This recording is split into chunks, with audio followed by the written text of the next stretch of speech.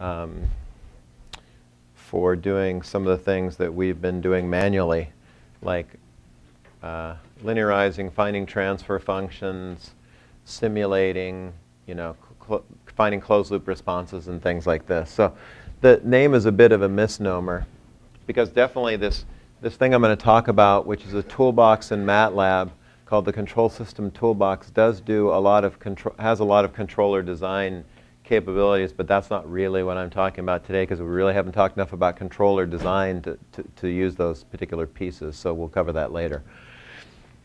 But anyway, I talk about the tools in the Control System Toolbox to do things like compute responses and find transfer functions, convert back between different model forms.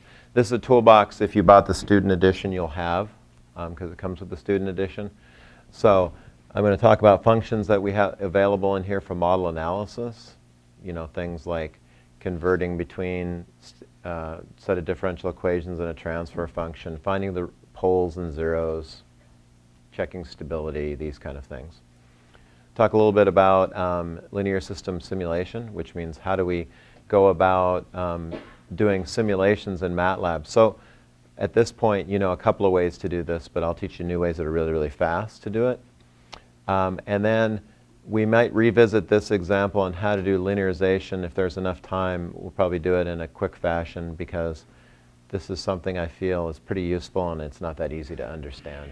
So I thought maybe I'd go over it a little bit again, because I did do it one time, but I did it pretty quickly, and I'm sure it wasn't that easy to get. Okay, well, that's a lot of information. As you might imagine, I stole this from the MathWorks website. So this tells you all the things that the Control System Toolbox will do. Okay, this is not all the things, but it's the main things that we'd be interested in. Okay, so generically it provides algorithms and tools, functions in other words, for analyzing, designing, and tuning. We're going to really focus on the analyzing control systems here. Okay, you can specify the model in terms of a transfer function, which is what we tend to like. It can be state space, that means set of linear differential equations. It could be something else, pole zero gain form. That is not really any different than a transfer function. It's just where it's factored into poles and zeros. It's not really new. So you can convert between different types of models. So you can go from convert to any of these type of models. So for example, if you have a set of linear differential equations in one command, you can find the transfer function, which beats doing it by hand, trust me. Also, I'm going to show you something that we haven't really talked about, and that's that if you have a transfer function, you can create a set of differential equations from it, which we haven't discussed. You can also do the low-order approximation. I'm not really going to talk about that here, but you remember we had that one lecture where I wanted to approximate everything as a first order. It was the end of one of the lectures, and I said, I'd really like a model that looks like this. So I gave you several methods. One was a Taylor series method, The other one was this Skogestad, who I mentioned is a guy from Norway who I know. So that may ring a bell, I don't know. But I gave you methods to find transfer functions that look like this from kind of arbitrarily complex transfer functions, and so you can do that automatically, even though I won't talk about it today. Within MATLAB, you can connect blocks up. So this is MATLAB we're talking about, not Simulink at this point. But you can, in MATLAB itself, you can connect blocks in series and parallel and can do feedback and all these kind of things. This is actually more conveniently done in Simulink, but you can do it in MATLAB as well. There's interactive tools that you can use, which means you can do things like compute what the step response is and then interactively change what the damping coefficient and quickly see how that'll affect the response and things like this. It's nice for learning. Okay.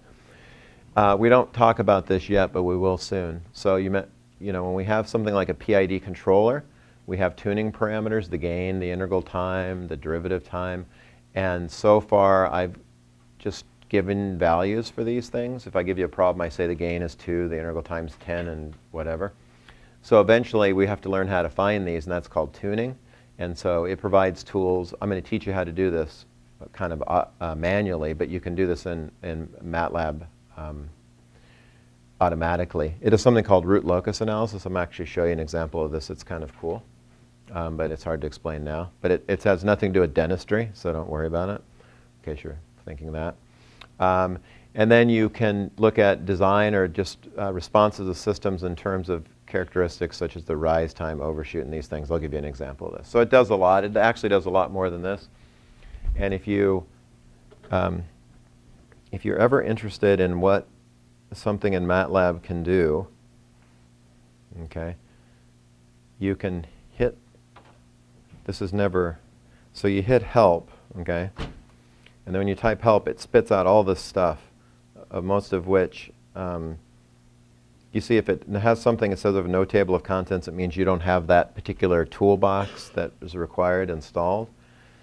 But if we look up here somewhere, it's not that easy to find. I'm not lying to you here. But we see control/control, and if you could read over here, that says that describes the control system toolbox, which is what we're talking about. So if you click on that thing, then you have to scroll up because it spit a tremendous amount of stuff to the screen. It tells you all the things that you can do within this toolbox, okay? So the point is, if you know how to do something, and I give you an example, you just mimic my example, but if you want to know if a certain toolbox has a new capability, you have to look through this list and see if it does the kind of thing you're interested in.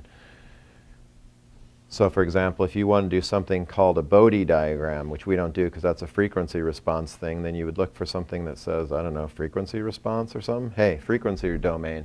And then you'd look, oh, it's got a function called Bode. So I mean, it does all kinds of many, I mean, you can see there's like 100 different functions here. We're going to talk about 5 or 6 of them or something.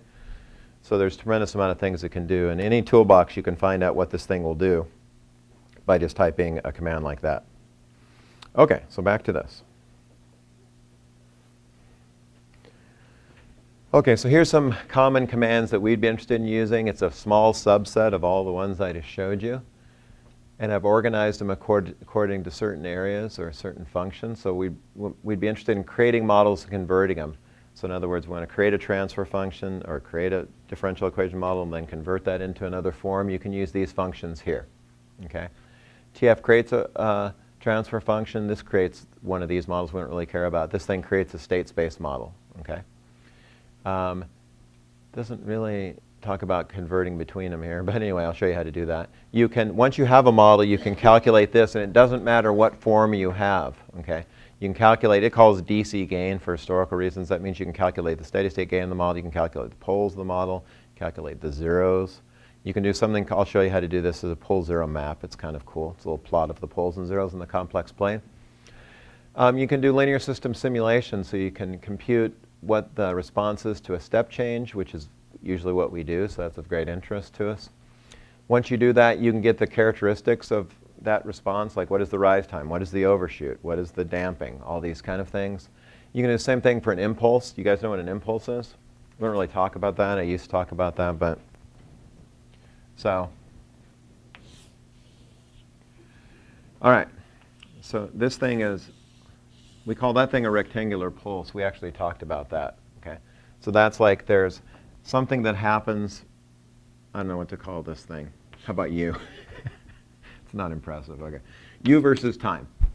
And so this is something that occurs temporarily and then goes away. It has some area under here, okay? An impulse is where you squeeze this thing and then increase the height that way. So you make it infinitely short period, but infinitely large, but it still has like an area of 1. It would be something like, when you guys did reaction engineering, did you guys look at residence time distributions? So the way you do that is you put a die or something. It's like an impulse. You put it in there temporarily, like just a shot of die in there, okay? So to compute that, you can compute actually the response to any input signal you want, which I'll show you how to do. So you can generate a signal and then simulate it, and then you can extract all the information from that. You can do a Pade approximation of a time delay. So there's a ton of things you can do. I'll show you most of these, but not all of these. But these are things that we've covered that I thought would be of interest. Okay. So if you want to, it'd be more interesting than listening to me. You can do all these examples yourself while we talk about them. They're not that complex, obviously. I'll probably do them myself. So this function here creates a transfer function. So what you have to do is specify a denominator polynomial like this, okay? And then you create a, sorry, that's a numerator polynomial. This is a denominator polynomial, and then you issue this command. It'll create a transfer function from those two polynomials. So For example, if I say this is the numerator polynomial and this is the denominator polynomial, and then I issue this command, it spits back this thing. So it's created a transfer function with that numerator and that denominator.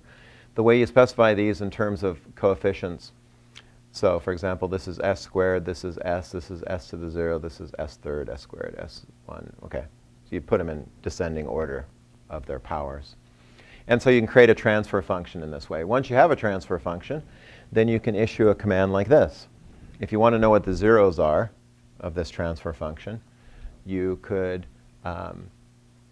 issue this command. Take my transfer function, please give me the zeros, and it gives you that there's 2 zeros, they're a complex conjugate pair. Okay. Calculate the poles, you can issue this command. This is a third order polynomial, so there's going to be 3 poles. They all have negative real part. There's one that's complex conjugate pair. So this system will be oscillatory. Okay. And because this is the 0 has a positive real part, the system might exhibit an inverse response. And then you can calculate the gain. Okay. Obviously, I mean, you should be able, I told you if you want to find the gain of a transfer function, you can always just do this. Evaluate. The gain of a transfer function is evaluate the transfer function at s equals 0. So obviously for this one, you can, it doesn't take a rocket scientist to realize this is going to be 1, right? Because these coefficients are 1. Sometimes the transfer function looks a lot messier than this, and it's easier maybe just to issue this command to see what the gain is. Okay? Once you have this numerator and denominator, if I wanted to find the roots, I could also just use this command roots. I think you've probably used this. Let me just cheat here a little bit, or a lot.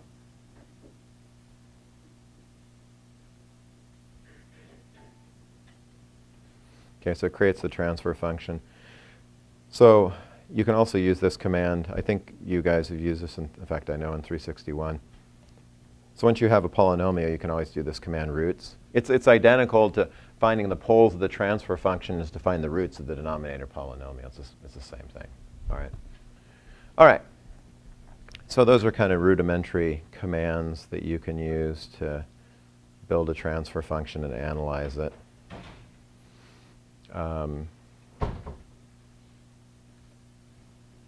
Okay. So what this command does is it says, please take, I don't know, do I explain this anywhere? Not really, but anyway, self-explanatory, I guess. It takes a transfer function, g, okay? I've already built the g, right? It's on the previous page. And it creates a state space model from that. That means it's going to create a model that looks like this.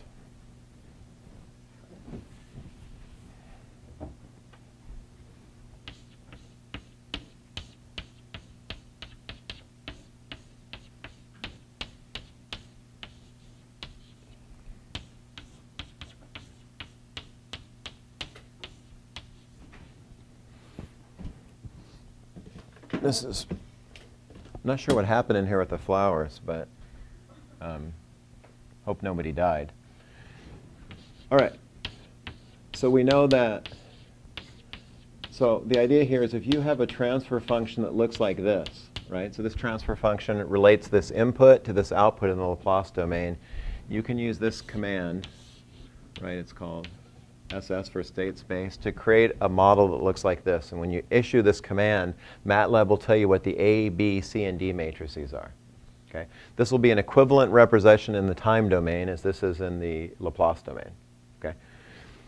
2 things to mention about this. First of all, the x's that are, so there, you know, if you were to write this thing out, there's going to be x's, right? So in this particular problem that I'm going to do, we have a third order polynomial. Okay? So I can tell you this is going to create a system of 3 coupled linear differential equations, because that's the order of the denominator. Okay? The x's here will have usually no physical meaning. Like the u will still have a physical meaning, and so will the y, but not the x's. It's just kind of arbitrary. Okay? The other thing is this conversion from, as we've learned, you guys have done this, right?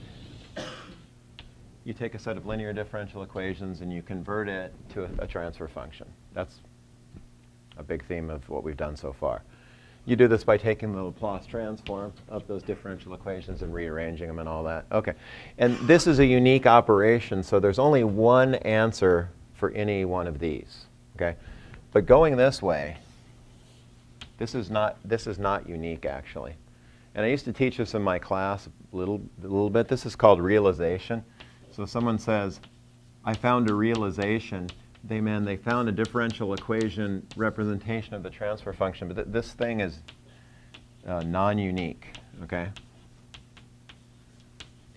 So what I'm telling you is that you can get different answers depending on how you go about finding this. They all have this, they all have the same input-output behavior. They're identical, but they have a different set of x's, if you will. Okay. All right. Oh, and the thing for our problems also is that typically this term will be 0. Okay, because we never have a direct feed through typically of the input to the output. It always enters through differential equations, then it affects the output through the state variables. So, all right. So I'm just telling you, if you attempted to do this by yourself, you don't even know how to do it, number one. And number two, it wouldn't be unique. And number three, it would be a fair amount of work, potentially. But you can do it in MATLAB in one fell swoop, okay? So I'm issuing this command. G is the transfer function I've already created. I issue this command, and I'm calling the result SS1, just because state space 1, because I guess I'm going to come up with a state space 2 soon. So just so I don't overwrite the result. I shouldn't call it SS, right, because that's the name of a function. That's not a good idea. Okay, so issue this command, and boom, okay? It spits out this stuff. And it spits it out, and it looks like this. So what it's telling you is this is the A matrix, okay? This is the first row, second row, third row, columns, okay? And so it has these entries here because it means this is the entry. So the first equation is dx1 dt. Second equation is dx2 dt, dx3 dt. And so this is the coefficient that on the right-hand side for the x1 term, right? So I mean, just so you know what it means. I'll write out the first equation. So it's telling you, I've created a model of which the first differential equation is this.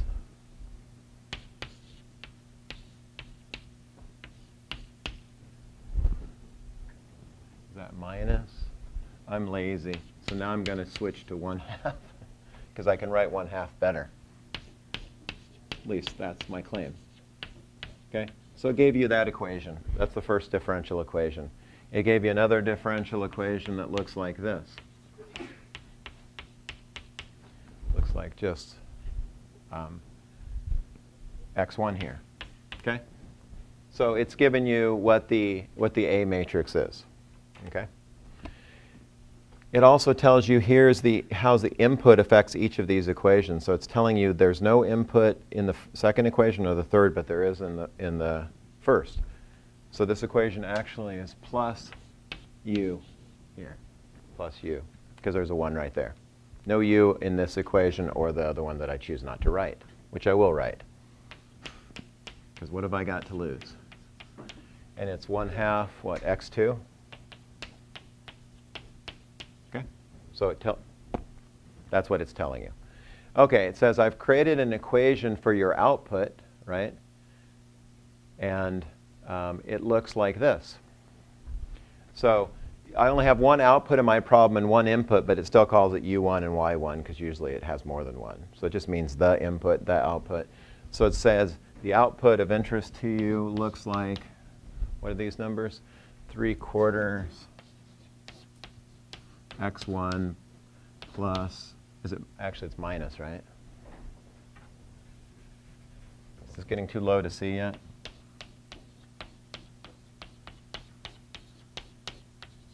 Okay. And then it tells you there's no D term. There's no plus U here. So this is the model it gave you. This is the answer. Okay?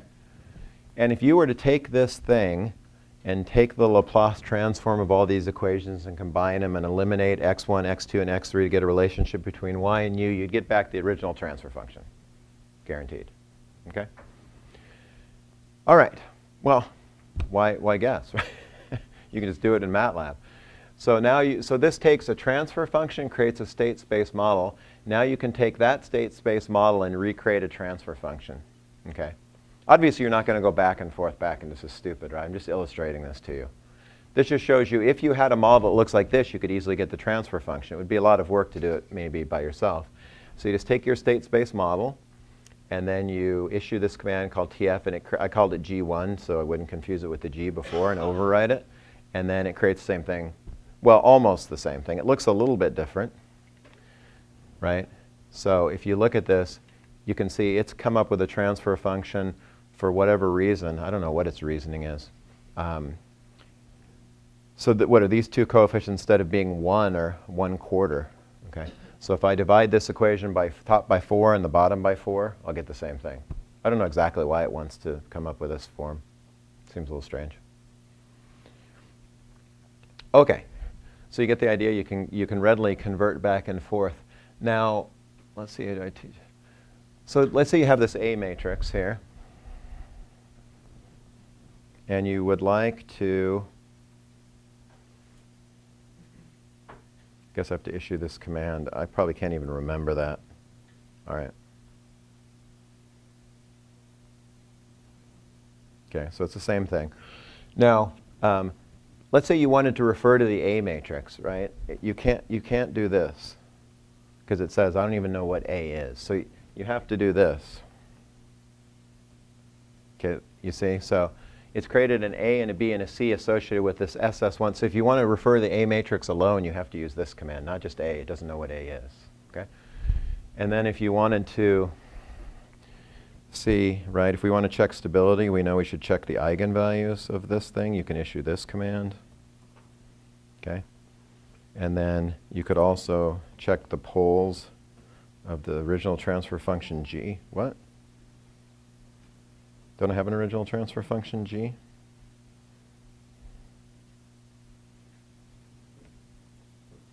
Didn't I just use this command?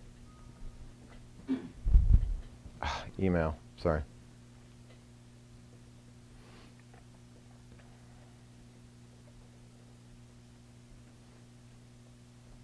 Oh, sorry. I used the plural, I think. See, it's called pole, not poles. Okay, so let me go back. They're the same. Okay, remember I made this argument to you. I said the poles of the transfer function are the same thing as the eigenvalues of the differential equations from which they came. We didn't prove that, but you can see, like for this example, it's always true, but it's definitely true for this example. Okay? So if you had the transfer function, or let's say you had the pole, you had the state space system, you found the eigenvalues, and I said, what were the poles of the transfer function? You'd say the same thing. You wouldn't find the transfer function, factor the denominator, find the roots, and you see what I'm saying? Because this is always true. All right.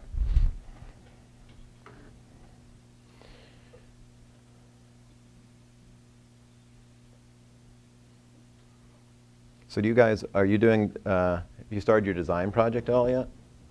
In design? Is it the AICHE project? Yeah. When's it due? Do you guys have like updates you have to turn in? Okay. What? Okay. So do you have like a couple of those before the final report? Is that the idea? Do you guys give presentations of your design reports? Okay. All right. Because usually when design gets intense, it's not good for me. I mean, it's not good for attendance, so I'm hoping you'll keep coming. But I know designs, that's the one class in chemical engineering I really did not enjoy. I'm sure you'll enjoy it a lot better. See, I'm so old that when I did design, I came up with my whole project, and I realized some people were using Excel. I was doing iterative calculations by hand. I'm 123 years old. Okay, so you guys got it easy, assuming you can learn how to use Aspen, which is a, yeah. Are you learning how to use Aspen now? Okay. Is he giving you like little problems to solve to learn Aspen? Okay. Are they homeworks? Okay. Okay. All right. Because if you look at these computational tools that we use, I've told you this before, like we're not very organized in how, like you should not see Aspen the first time in one class and try to use it. It's too complex. But anyway, so you guys, you should know how to use Excel from like high school, right? I would think. And then you see MathCAD, and people like MathCAD because it's so easy. There's very little overhead in learning it. The trade-off is there's, in my opinion, very little power to using it. You see? So then you go to MATLAB, and you can see this is another level of complexity, right? There's a lot of details here, and it takes you a while. And you have to actually start to write code, right? Like you got to write an M file or MDL file, and you have to learn how to do that. But Aspen, to me, is another level. You don't have to know how to code, but it usually takes a lot of tricks to get it to work, if you know what I mean. You ever had this experience? You code up a column and it says, didn't converge. Have you had this experience yet? Okay. So, you know, what we're pushing toward, this is an FYI, is a more integrated approach to computation where you guys buy all the stuff, like when you're freshmen, you're told when you apply here and come here that you're going to need this kind of computer with these software tools. And then people start using these things in the freshman course, right? Because it'd be nice when you started doing design, if you had seen Aspen before, I think, yeah. You saw it in, well, okay, that's mass and energy balances, right? Did you use it in a material way? Yeah. See, because these are the kind of things like, if we want you to learn reaction kinetics, it's a good thing for us to teach reaction kinetics in multiple courses, right? Like we do it in 361, we do it in control, you take kinetics, you do it in lab, right? That's how you learn, you get exposed over and over again. So just to get like Aspen, I mean, it's tough on you guys, right? You're trying to learn design, you guys doing economics, right, as part of design? We used to have a 2-part design sequence, you know, it was 2 semesters. And so now we condense that all into 1 semester and we throw an Aspen in there for kicks, okay? So I hope it all works out for you. I know it's not that easy to learn and get to work. Okay, that was a sidebar. Now we're moving on. All right, so we just did this. Now we can do something like compute a step response. So how would you normally compute a step response? Well, let's say if it was a homework or an exam, right, you would take your transfer function, you would multiply it by the input, you would try to take the inverse Laplace transform. If it wasn't there, you do partial fraction expansion, and it could be quite a bit of work for you. Okay, so you don't like that option. What else could you do? Well, you could do this in Simulink, right? So we've learned, I think, that I know I've taught this. I'm not sure it's been learned, but you can put a little block called transfer function in, right? Put the G here in Simulink, connect this up to a block that's the input, right? You can specify this thing as a step change. You can compute the response, but you know, you have to go in and build this thing, connect it together, enter the transfer function, choose the step, blah, blah, blah, right? You can do the same thing directly in MATLAB using this particular function right here. So it's called step, not surprisingly. And sys is your system. It can be a state space system. So I could issue this command with the G, okay? Or I could issue this command with, what did I call that, SS1. It doesn't matter. I can use transfer function, differential equations, whatever, okay? And if you do this, well, I'll show you what happens if you do this.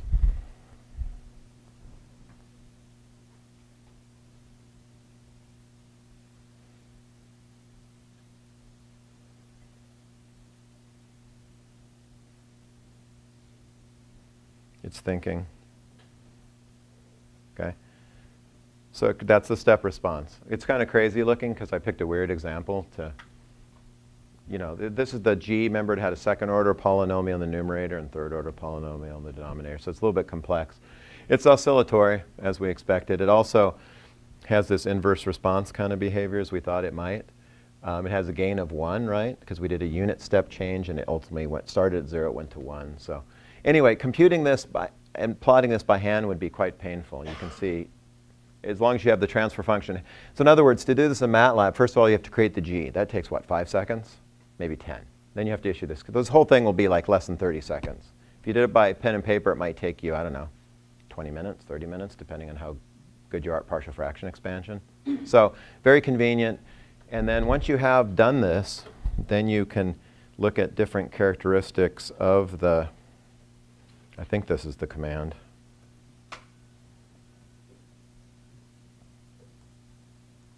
Okay. So it gives you all this characteristic. You remember, these are the things when we talked about second order systems, we introduced most of these concepts, like what was the rise time, settling time, what was the amount of overshoot. So let's see if I can get the, you can't really understand these without the plot. See if I can get that up at the same time.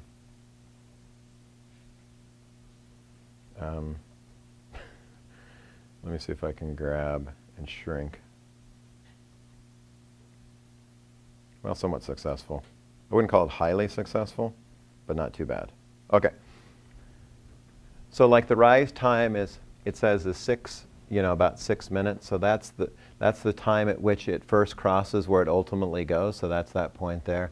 The settling time, I'm not sure exactly how they define it, but it's probably about plus and minus 5% of the final value. So you're trying to get some measure of when it's almost reached steady state. When does it reach steady state? Infinity. So that's not a very good measure. So you're trying to see when it's close to the final value. That's called the settling time. The settling time is important because if you were to do an experiment on the system, this is about the amount of time you'd have to wait for it to reach a new steady state. So this is how long the experiment would be. Maybe 60 minutes or something like this. We talked about the overshoot. So that's the amount above which the response goes beyond this value. So it's about 58%, as you can see there. The undershoot, oh, that's actually this value here. It's not that value here. It's the amount that it undershoots back. So these are some measure of the damping of the thing.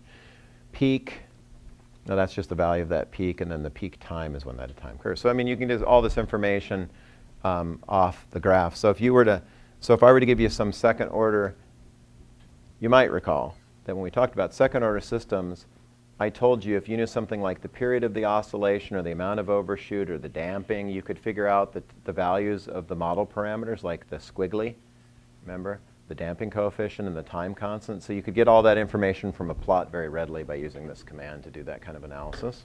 So that's good.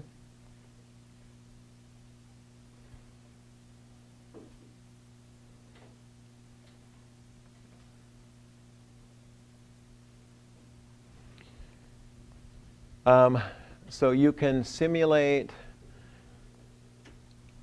you can do an arbitrary simulation. So this command was called step. That means the input's already specified. It's a step change of unit magnitude that occurs at time equals 0. No flexibility. With this command, you can choose the input to be anything you want, okay, in principle. So to do this, first of all, you have to generate the signal using this command. And these are the kind of things, I don't know if this is the only things that are supported. You can create an arbitrary signal yourself and simulate, but this is the standard things it allows you to do. So you could compute the response to a sine, sinusoidal input, a square wave input, which is what I'm about to do, a pulse type input. And so this will return values of the input versus time that you can use in this command. So you issue this command, it'll create these two vectors, then you issue this command, you can simulate for that particular input. Okay? And it tells you down here, all these signals have unit magnitude. So for example, I'm going to do a square wave. So I'm going to use this command just to illustrate what you can do. I'm going to use this thing called gensig, right? That's this function. The type's going to be square, meaning I want a square wave. And it's going to have a period of 10. So a square wave looks like this, right? Period of 10 means it repeats every 10 time units. I don't know how I came up with seconds. I think it chose seconds. I'm not sure how it knew that. It doesn't know that. It did it anyway. Okay. So it repeats every 10 seconds. The amplitude is 1 because it tells you all the things have amplitude 1. And so it's high half the time and low half the time, high, low, switch back and forth like this. Okay? Then you can issue this command. So you want to put a semicolon here, right? Because I'm not interested in dumping out a huge list of what the U and T values are. I don't care. But then you can issue this command now that you have the U and T, and it'll automatically create this plot for you. Okay? So there's the output versus time. It also shows you the input versus time. Now it's